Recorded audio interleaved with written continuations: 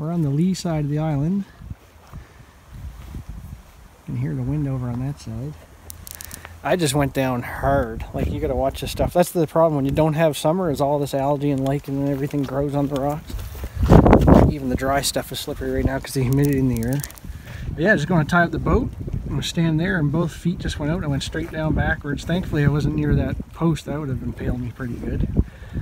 But yeah, brand new jacket. Hopefully I didn't put a hole in the elbow. As soon as I hit my elbow I was like, oh man, I hope that's not broken, but it doesn't feel that bad. Yeah, I'll get the boat unloaded here. Got our own little bay. There's another boat going out there. Must be going up in the other islands. I'm gonna get a little fire going here and get some lunch, so then maybe I'll lick my bruises. We'll see. Get things all geared up. Alright, let's take a little stock of our situation here. So we got our PFD, got my shotgun and the bear spray. After the other day, yeah, I'm gonna go where I can still take my stuff with me, so.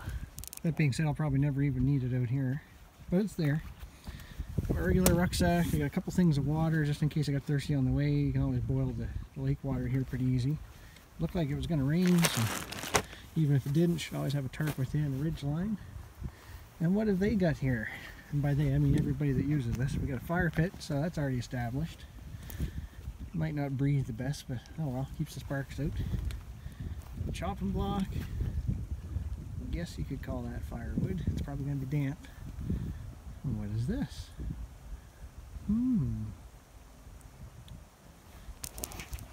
Yeah, those give me an idea. I gotta go dig out some cordage. Let's get that done. So shotgun's all loaded up, ready to go, so I can get started here. But I don't think I've ever really mentioned my bear carry too much. I've got rubber rounds. I do usually have buckshot with me, but it's not something I'd normally use for bear, honestly. I mean, when I was like 25 feet from that one last week, and if I had to use buckshot, I'd still would have preferred I mean, at that close, I mean, you're going to be hitting exactly where you want to hit anyways for the most part. But check this out. Hopefully that you guys can see inside there. I believe the company that casts the slug is called Gallardi out of Italy.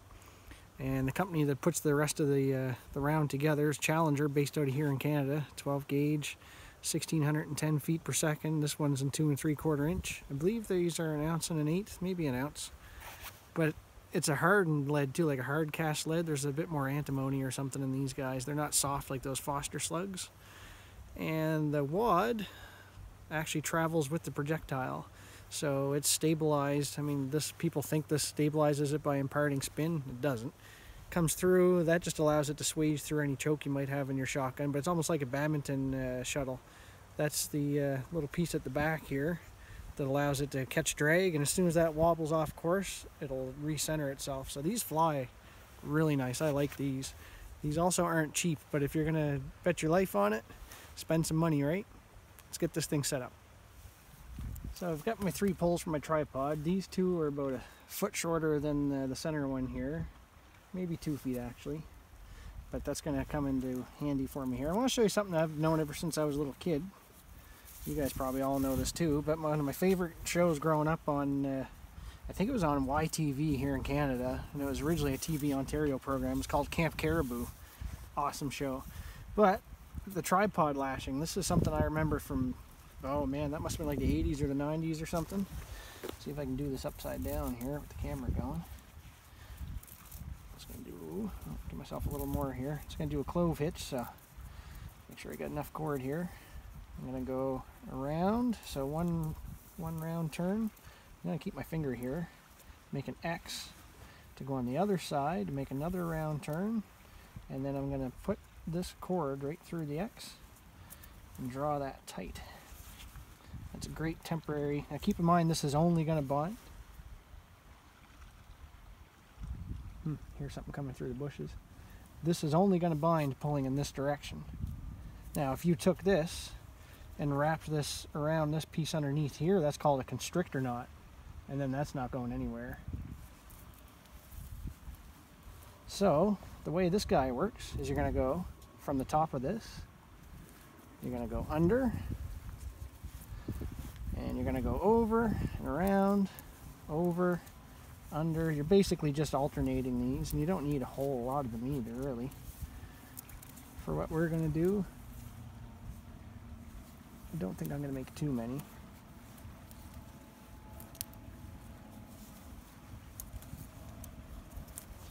Maybe 3 or 4. Now just excuse me for 1 second. I am going to go grab my shotgun and put it here because I hear something in those trees. Anyways. It could be bear, but it also could be moose, which a lot of people don't think about. Alright. So we'll go over to this side just so we don't have 2 knots on each side. And same thing, you can just finish this up with a clove hitch. So you would come through here. I've got all, well, not all kinds of cord. We'll do a clove hitch, just for consistency. And then I'm going to go for a little walk and see what that is over there. Especially if I'm going to start cooking here. Well, there's also another way to make the clove hitch too that we could show you.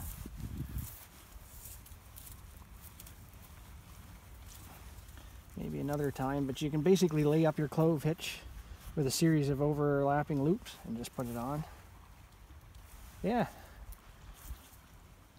So I mean, I've seen people wind those up and do a frapping, I guess you would call it, around these. But that'll work just fine as is. So let's get this thing up.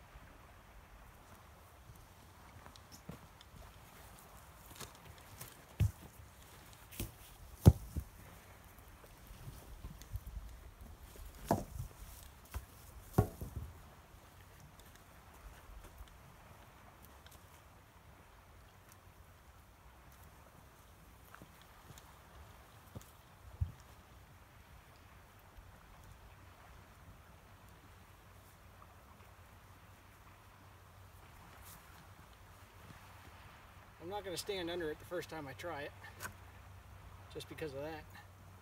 You don't want that landing on your head, especially with some force behind it.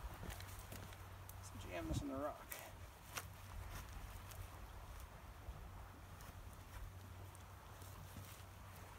There we go.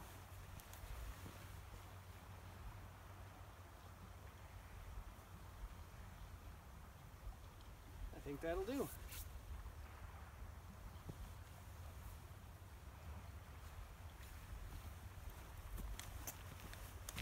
Alright, so I've got my tarp laid out here. What I'm going to do is open it up, and I'm going to end up sticking it almost like I guess like a diamond shape. It's not a square, so it's not going to be a perfect diamond. But we're going to have one corner back there, one corner up here, and 2 corners down there. A couple nice things about this setup is I can't really stake into the ground here because we don't have ground. It's just all rock. The other nice thing, I mean, it's not a big deal now because we're on the lee side, but the wind is coming across the island this way from the south.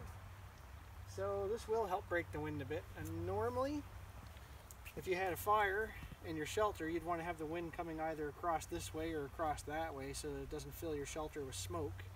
But I'm just going to check and see with the fire outside the front of it, but a little ways out the front, how this plow type shelter is going to work. So I'm going to open my tarp up.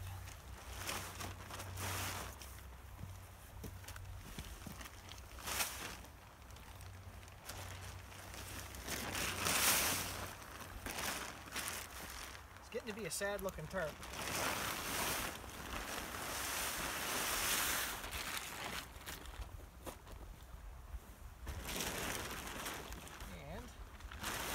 I think I'm going to use this corner.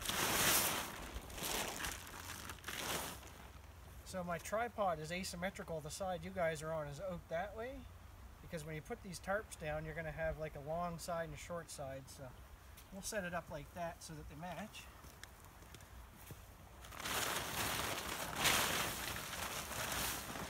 So that means this corner that apparently needs a new grommet is going to be at the top. It's going to be our peak. So what I'm going to do is just get this hanging up here a bit, just to see where things need to go. And it looks like I could even go higher with the tripod. But if you do that before you tie this up, it's going to be harder. So if you tie your tarp now and then bring your legs in to bring it up, all that's already going to be tight. But if you do it after, you're going to be reaching up there, especially if you're at a vertical disadvantage like some of us. I'm not bitter about it.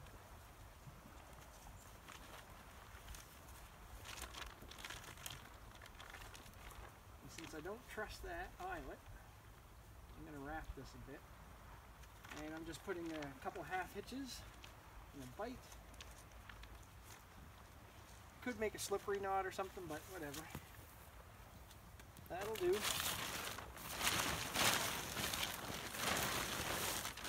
Actually, I do have quite a bit of extra tarp here.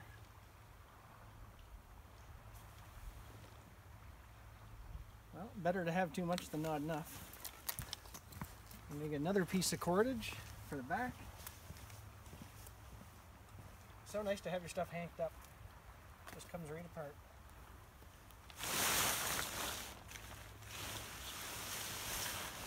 Wow. This tarp might even be a little on the big side. Well, what we'll do then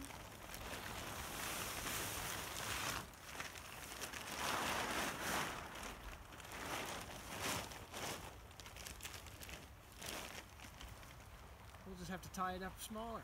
Now to make your tarp smaller, or to actually have a different tie out anywhere else you want for various reasons, or if you end up breaking an eyelet, find a round stone or a big size pine cone, balled up pair of socks, anything like that can work. Anything that's going to give it mass inside but isn't going to damage your tarp. So I've already came diagonally across here with corner to corner. So that way I've got a nice tight line where it needs to be. So I've got my hand where I want it tied. I'm going to take my rock inside here.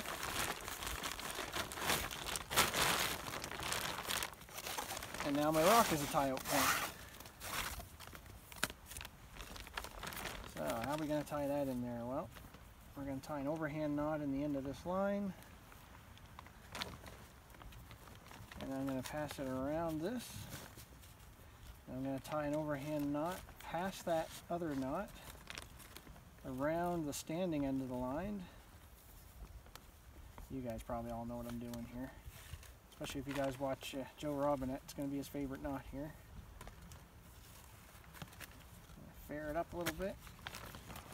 Pull this tight. Look at that, so it didn't even slide up against here to make a jam knot. Since I have all kinds of extra line, I'm going to put a bite right here close to the end. And I'm going to do a turn. And just a couple of half hitches. 1 and 2.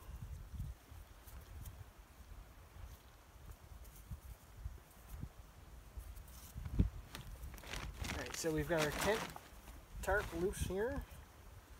And we've got this bite. What are we going to do with that? Well,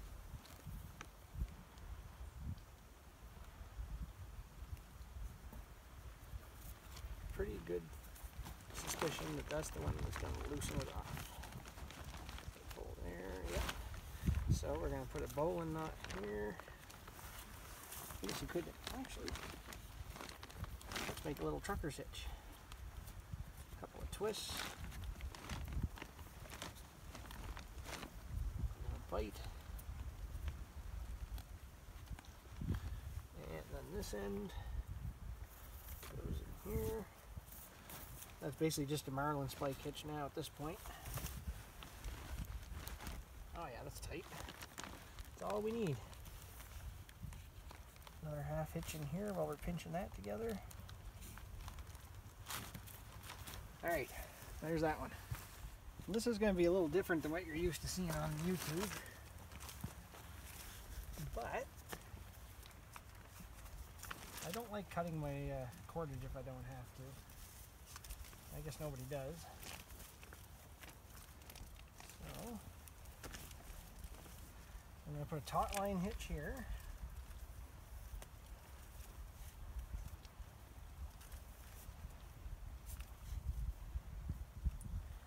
Just get it faired up nice. I'm going to pull that pretty close to the ground just to keep that tight.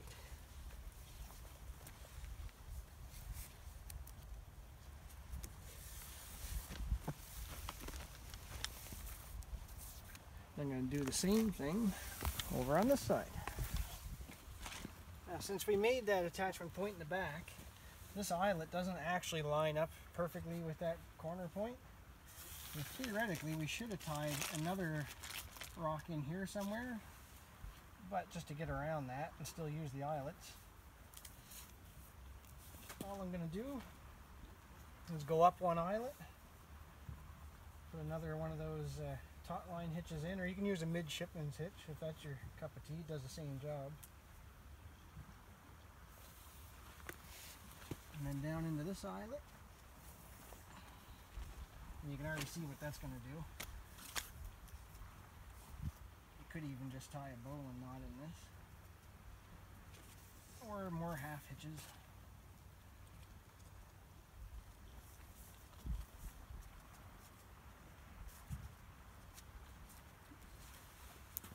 So then, I'm going to take this, tighten this up. Just to give me some body here.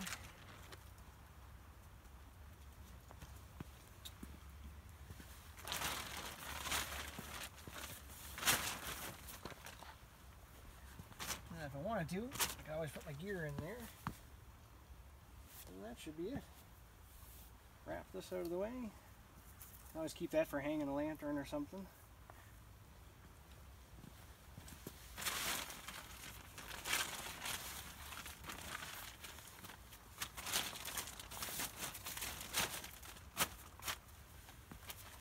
There.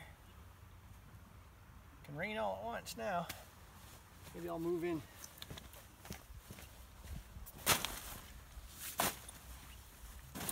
You're going to want to keep this flap on the outside too,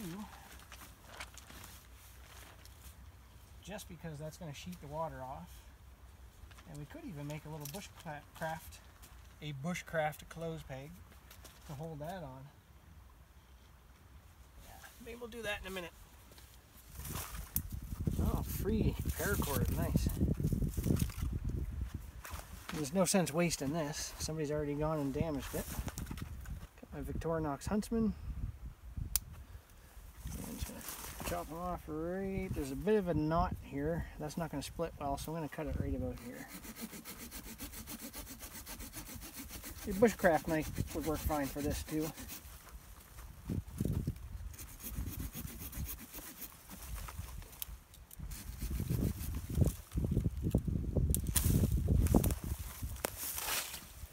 So we got the paracord that we found. We've got our stick, we've got our bushcraft knife. I'm just going to do a couple of deeper cuts here, keep it good and away from your leg. So, what are we going to do? The end that we cut with the saw, opposite that, we're going to wrap this guy up. So I'm going to leave this hanging out. Hopefully you guys can see that. Alrighty. I'm going to come back down to here. And I'm just going to cross over it to start wrapping. Leave that little tail sticking out. And try to wrap it pretty tight if you can.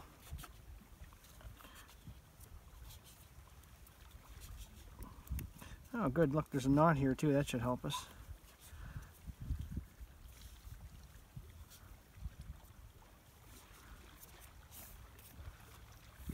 Alright. Oh look, someone even made a toggle for it. Cute. Anyway.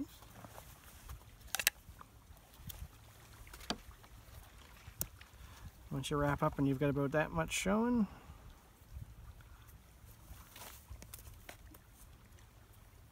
pull that through to there. Make sure that's all faired up nice.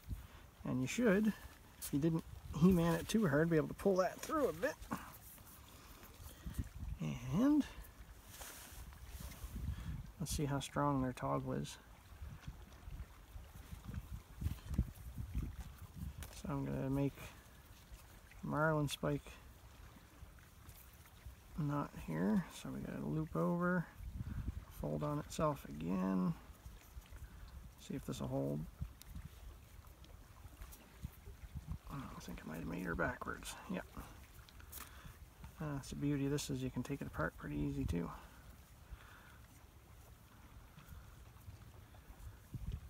Fold your loop up away from the direction the pull's coming from. Yeah, there we go. So I'm going to pull on this guy. Oh, I think that's as far as it's going to go. Yep. And when you pull your marlin spike hitch out, it all comes apart. So, just cut that off. So we now have this wrapped up nice and tight. And what are we going to do with this here? Well, let's see. See how my hand's on the back side of my knife like that? What that's going to do, so if you were splitting like this and slipped, that's going to go right through the wood and get you. If it's like this, that's going to go through the wood and stop at your hand.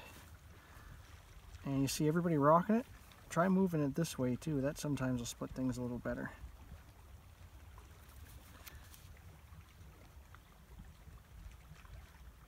It doesn't need to be a great big split. There we go. So yeah, see that?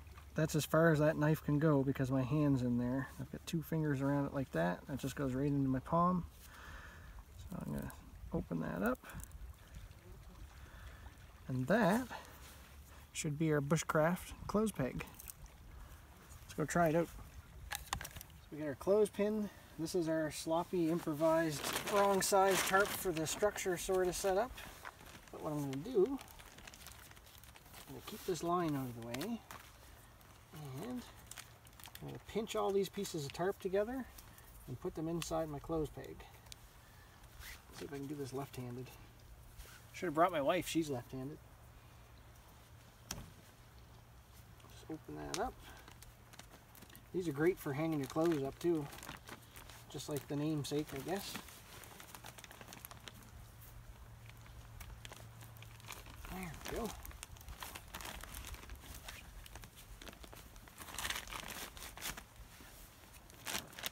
Nothing like a good tight tarp, huh? There's other ways to make these tighter as well, but as far as just a simple clothes peg goes, that's about the quickest and easiest way you can make it.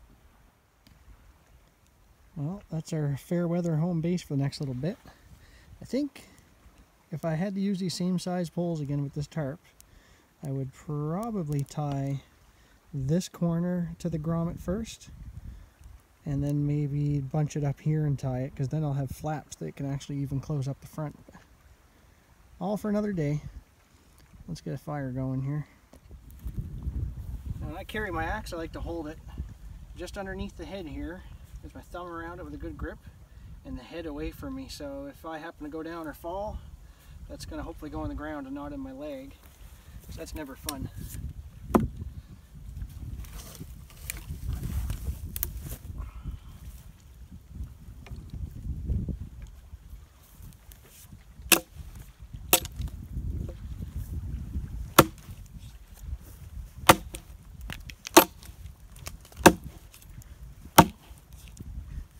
This is dry stuff.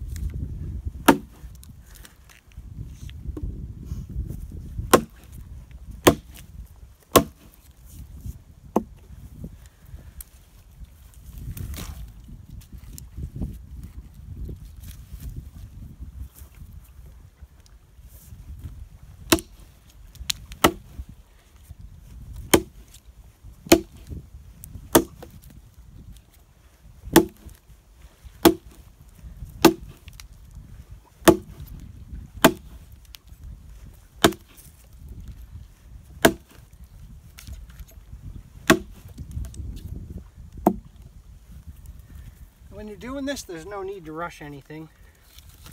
Just let the axe do the work.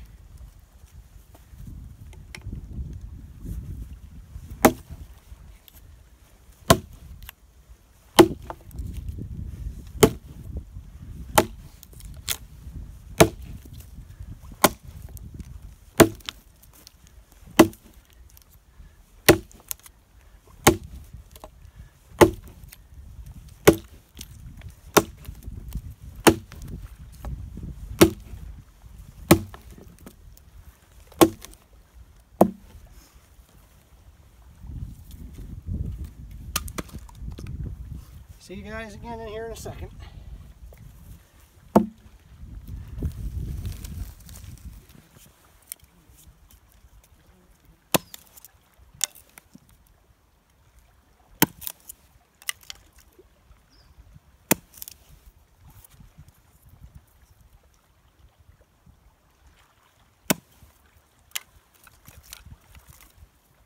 Lots of fat wood in this.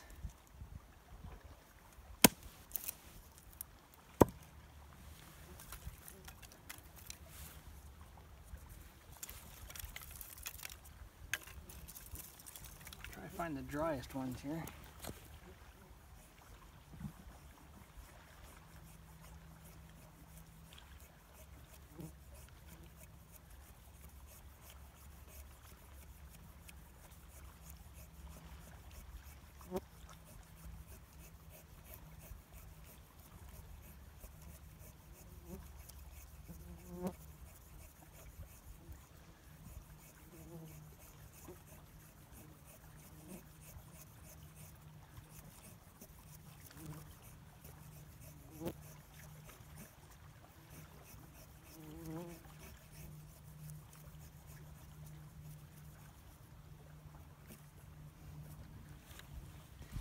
Nice thing with summertime is you can usually get these guys back pretty easy. They don't disappear in the snow.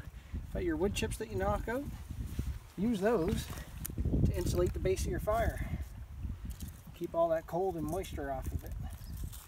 That's one thing that'll make a bad start to your fire, is having a bad lay at the bottom of it. Doesn't need to be pretty. Just needs to work, right?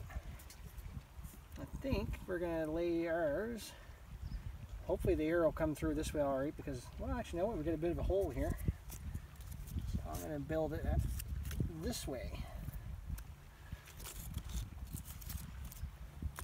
That way the air can go through and feed it.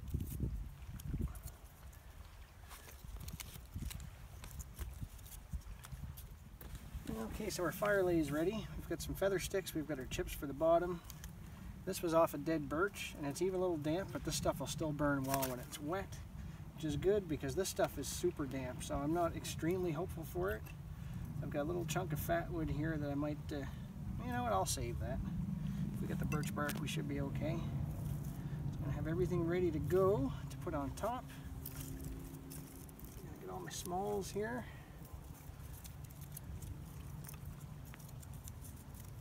And normally I'd knock down a dead tree, but understandably there's nothing on this island because it's pretty popular. So a fella could bring his own next time. Still getting used to this knife. There we go. I put a new edge on the back of it. Give that as much time to dry out as we can.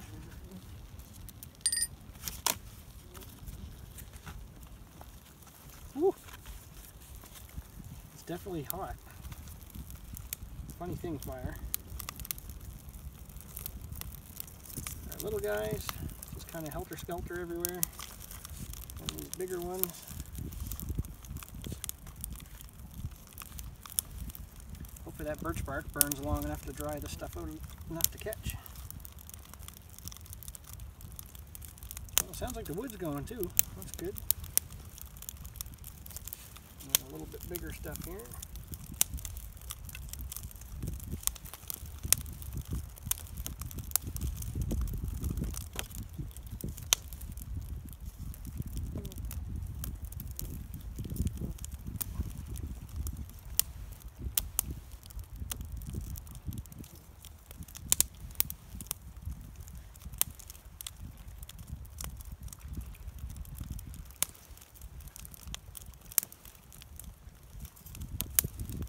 considering how damp that wood is, you get the makings of a pretty good little hunter-trapper fire there. I don't think the ants like their house being burned up, but that's the circle of life sometimes, I guess. Let's get some coffee going. I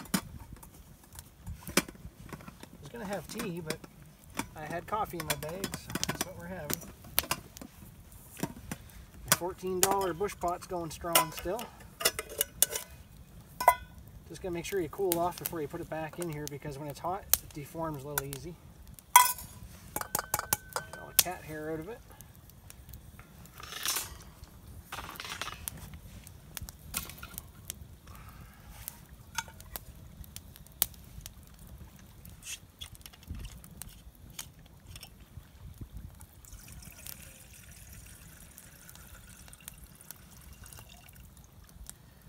That should be enough for a couple of cups.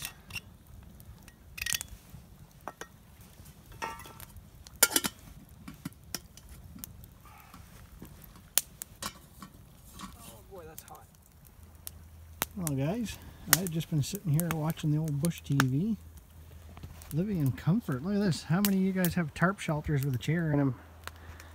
Can't take any credit for that though. This place has 2 chairs here all the time, so if it was my own spot, I'd make some bushcraft chairs and stuff, but that's where I ended up today, so that's what I use. That firewood that was down here, I got 1 piece left to move. I stuck them underneath that spruce tree. Hopefully they'll somewhat dry out, or at least not get any wetter. We did have some rain come in from behind me there, and yeah, chair worked great. Tarp worked great. Fire's going good. Boat's still tied up. Can't complain. I don't know if you guys can see this or not, but there's an old cabin right over there. It's all boarded up. Maybe I'll take the boat over there on the way out. We'll see. Let's get some chili going. The nice thing with a hunter-trapper fire is you don't usually even need that grate. I mean, that's another thing that's here on the island, so I just made use of it. My fire was going down a bit. This isn't the best wood I've seen for burning in whole rounds. But yeah, I did have it going for quite a while. I just edited the first half of the video here on my phone, so I let things kind of burn to a dull roar for a bit until I could pick it up again. But for the most part, once you get a fire going in the middle of these guys, they're pretty self-sustaining. And normally if that was a little closer and you had a fire down the bottom, the 2 logs were feeding off each other, so the heat radiating off one side helps the other burn, and vice versa, and away you go, you've got heat. But you can usually even just put your pot, as a matter of fact, if I don't burn myself here, you could even put your pot down there. See how hot that is, if that catches or not.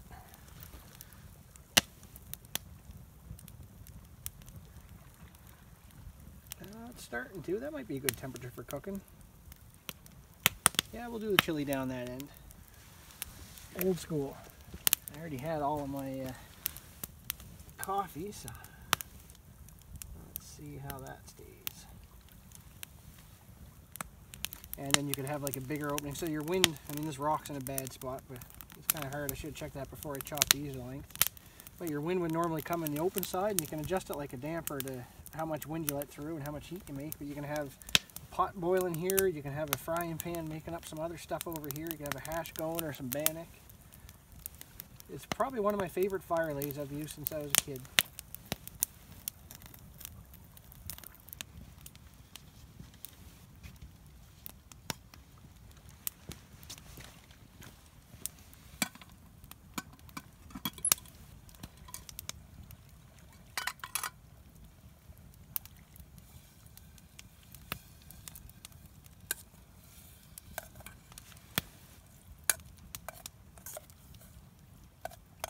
I could have really ate 2 cans of this.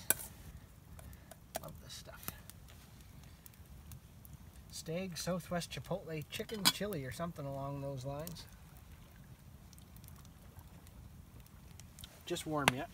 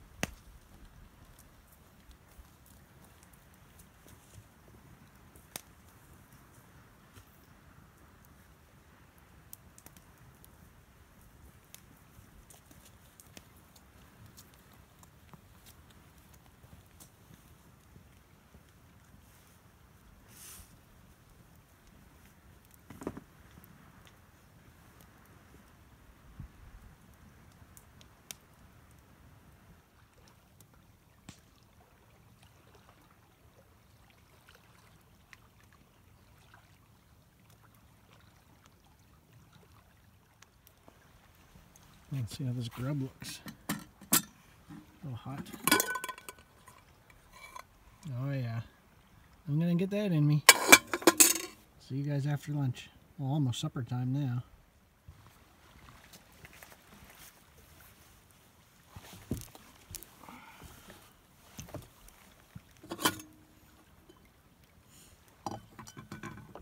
Well, thank you, Father, for another delicious meal and a great place to have it. In Jesus' name, amen. Time for some tucker.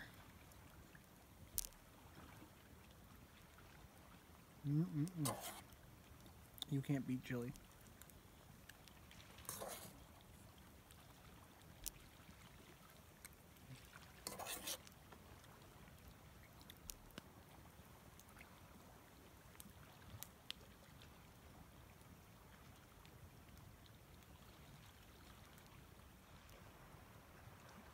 Well, folks, I'm sad to say that did not last long.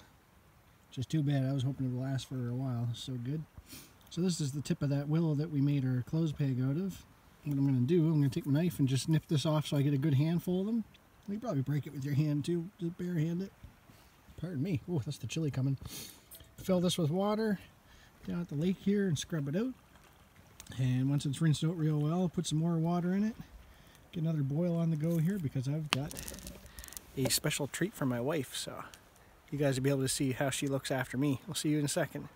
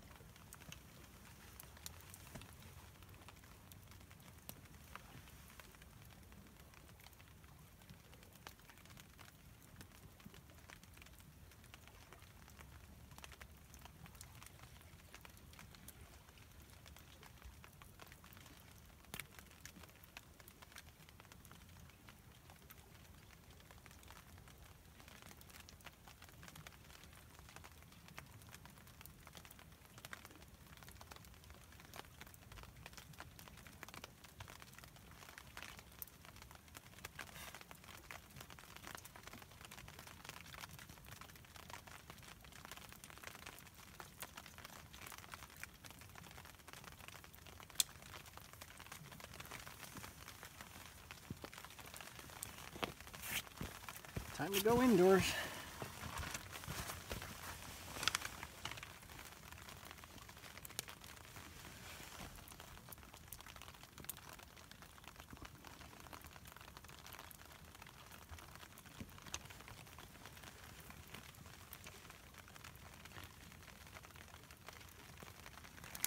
Well, my phone's just about dead and I don't have one of them little portable power thingies, but let me tell you, just in case this dies on you, how the rest of the day is going here. I got some cherries that barely made the boat trip over. They look like they're turned into preserves.